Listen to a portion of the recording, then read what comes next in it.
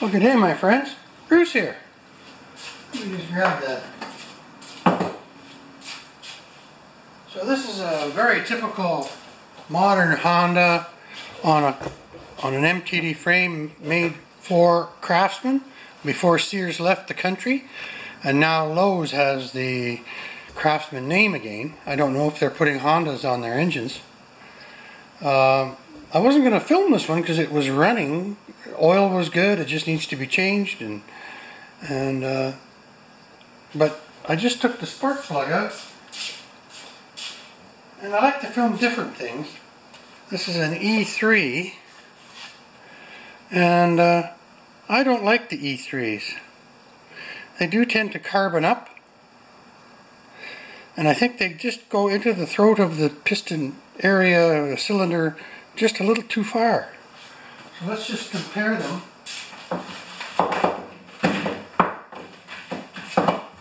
With a BPR 60S.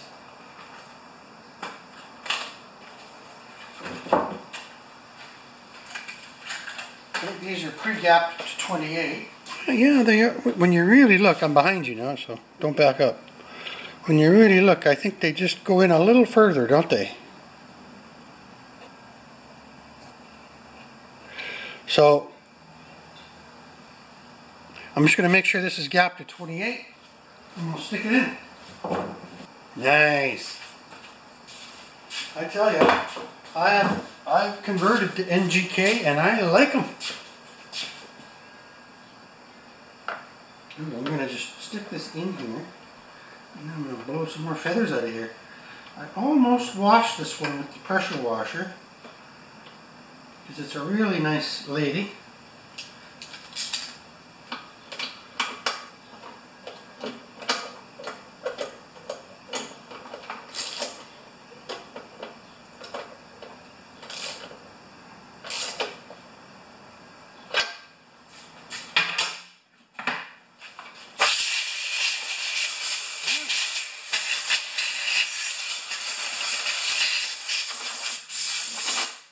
Saw a little sawdust or something fluff in there. But you know what? It's actually a nice mower. They haven't... Oh yeah, let's do this too. This was pretty much fuzzed right up too, eh? So I'm gonna just give them a new one. Okay. Let's just get the fluffer blower out again. Inside of this,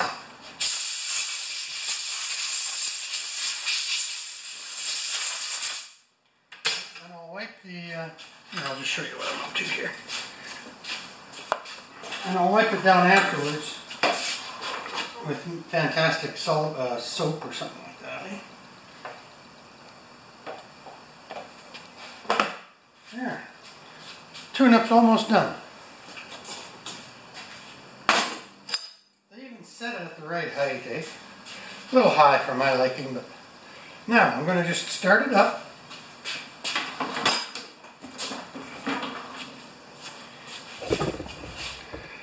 And it has the crazy semi-automatic choke on it, eh? Which works, by the way. Should start.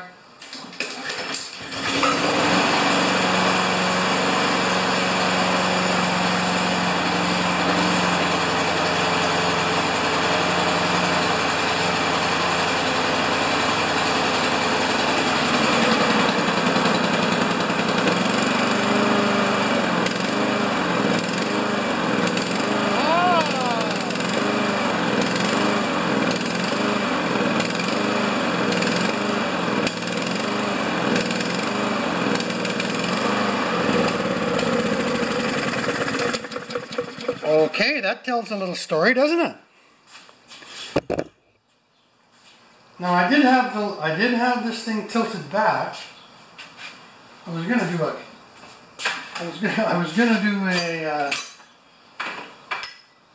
an RPM check, but now I'm gonna have a look inside that tendo. Just pump it up and have a look inside that carburetor and maybe drain some fuel out of there.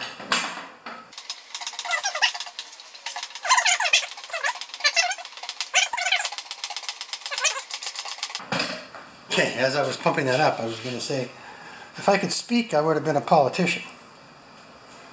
Now, oh, okay, that bowl is a straight 10 millimeter.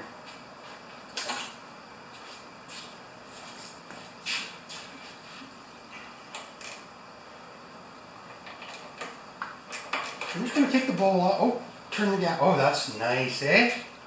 So gas cock to turn that off. It might have just sucked in some dirt from the tank. Who knows, eh?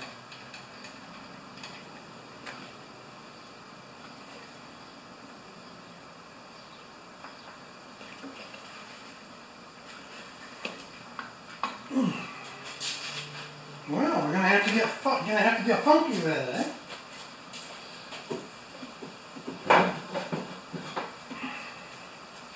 So it was running good before I had it sitting on its back when I changed the blade. Pardon me.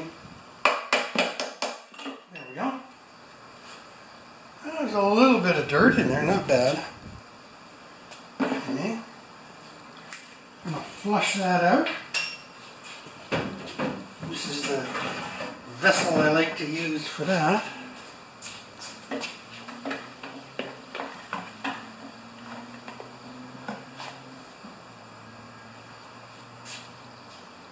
Well, are we out of fuel?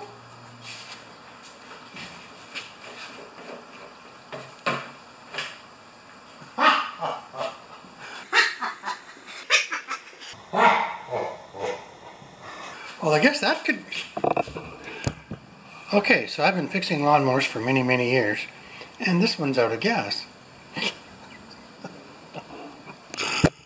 Oh boy, oh boy, oh boy. We might as well rinse this now that we're at it, huh?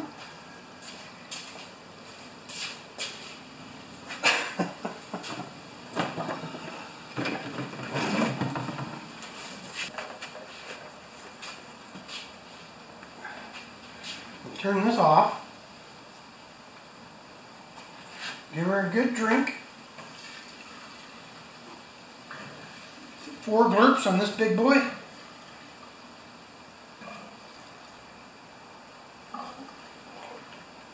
Oops. I guess she got a full tank. Well, we can't complain about that. Put this back. Let's give her a little purge midstream sample here.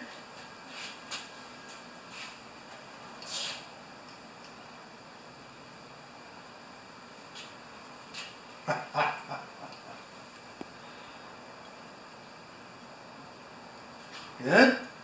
Now we just put the bowl back on. Just going to give her a little wipe out here. Wipe out!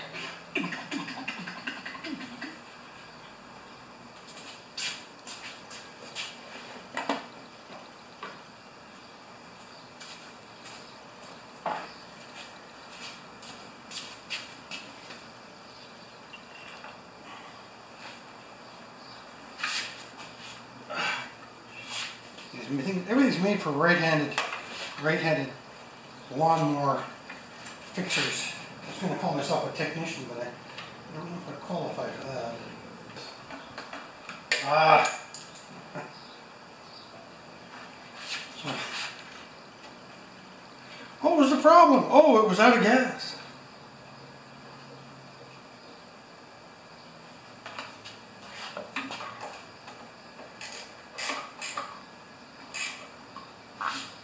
I'm just going to loosen that off again. Give the bowl a spin and then tighten her back up. And if the bowl seal is still there, it won't leak. Okay. So, our tune-up is almost done just by standing around.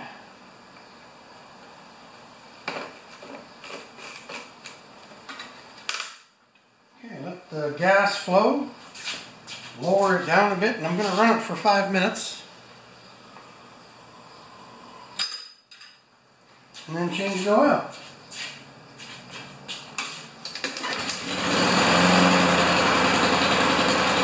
Try that again, eh?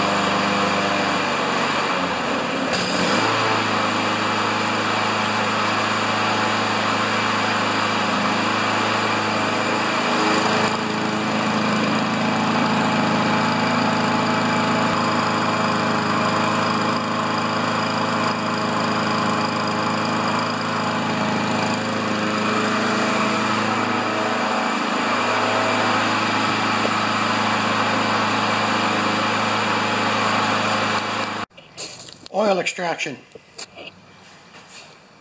Let's see if we can get most of it. I got the big tube in. We'll see.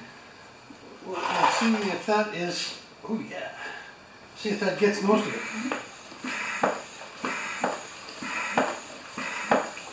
Or we'll use both of the tubes. Now we're gonna. I always do this when I'm extracting oil because I can't see. Just lift her up a little bit and it should get some more.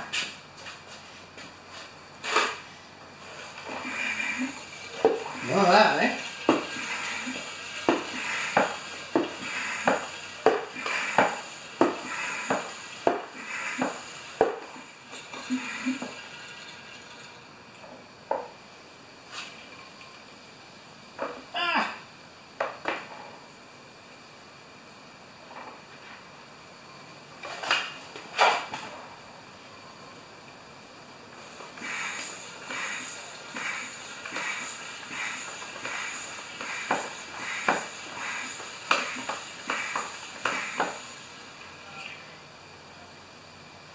Okay, we'll just take that one back to the bench. Spilled a little bit of oil, I always do.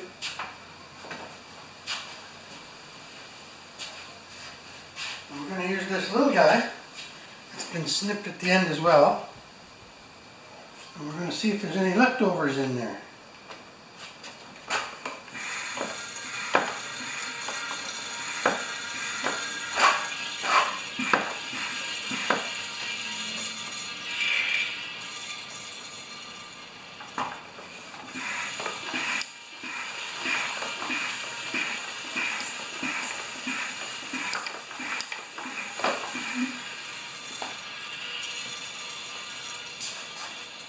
Now I'm going to lift that up a little bit more.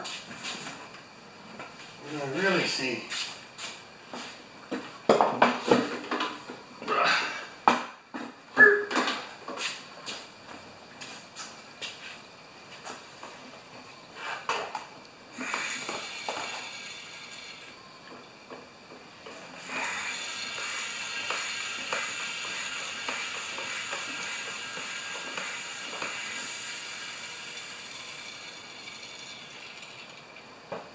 Good, done.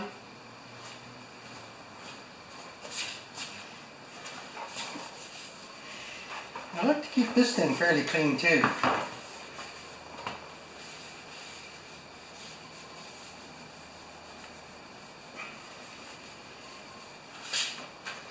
Starting to, it's about a third full.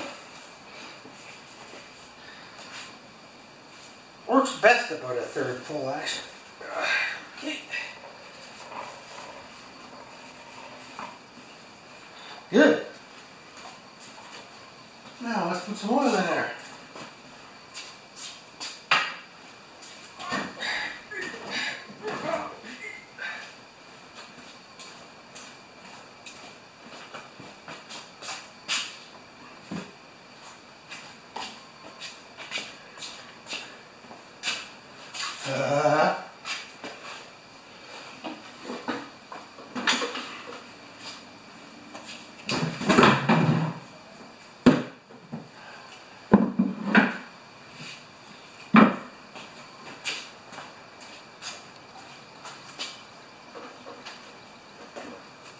Now I'm going to wipe it down. You guys won't even recognize it after.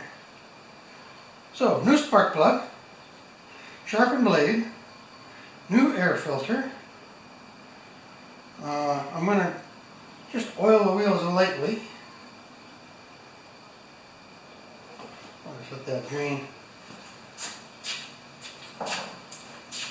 And I just use old transmission fluid that, okay, it's not old. And we'll be right back. Now, the absolute perfect way to oil a wheel is to take it off and oil the shaft. But I guarantee you that this little, whoops, see it spills a bit, this tiny bit of transmission fluid will work its way around. Oh, get on there. There we go.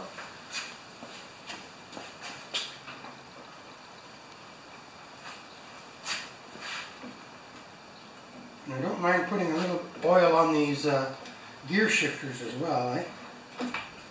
I'm sorry, not the gear shifters, that's what I call them. The oil height adjustment, the height adjusters, eh?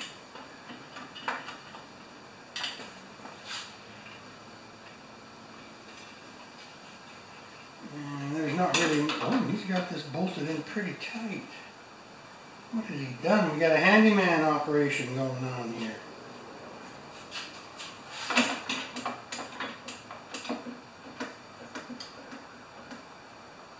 Okay, might have to look at that. Oh well. Let's just wipe that off. Take this out. And we'll check the oil.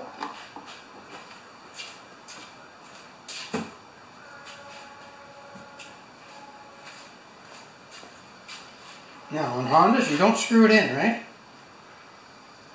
And it's right on the full, right there. Double check it.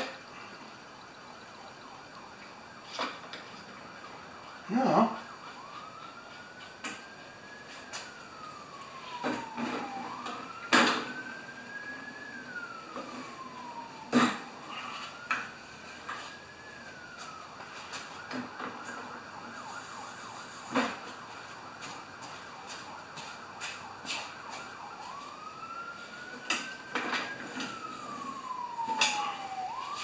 Now the only thing I'm not happy about is there's kind of a jerry rig here on these, right there, on the handles, and over there. Oops, over there, right there. Well, I'm not quite sure what was here originally with the deck and bars. He had this little 1/4 inch guy in there, and they have the square insert, like for the carriage bolts, like that. So I am just adding 5/16 carriage. It's an MTD frame, so the frame is SAE and the engine's metric. So I'm just adding these cute little 5/16 carriage bolts, and I think that's going to work. You know, you have to kind of use your imagination sometimes.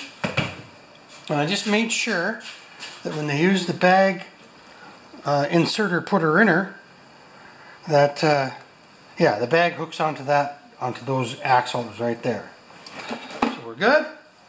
And there was also the problem with the lock washer on the blade. He had an extra lock washer that ended up inserted inside the blade. And that's about it. I think we're ready. It's got oil, and I'm just going to wipe it down, so next time you see it, oh! There we go, my friends.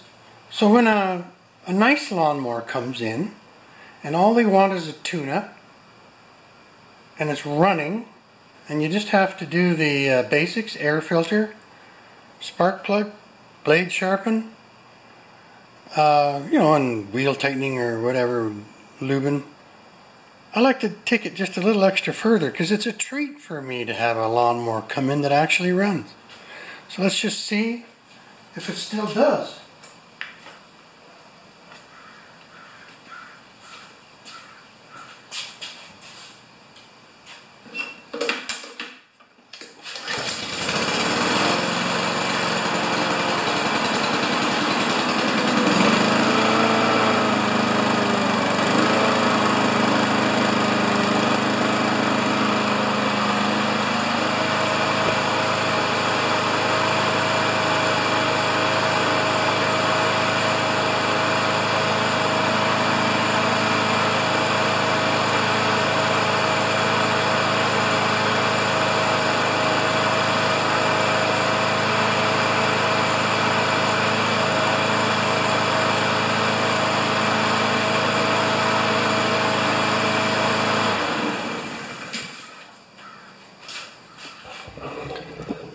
Once again, thanks for watching.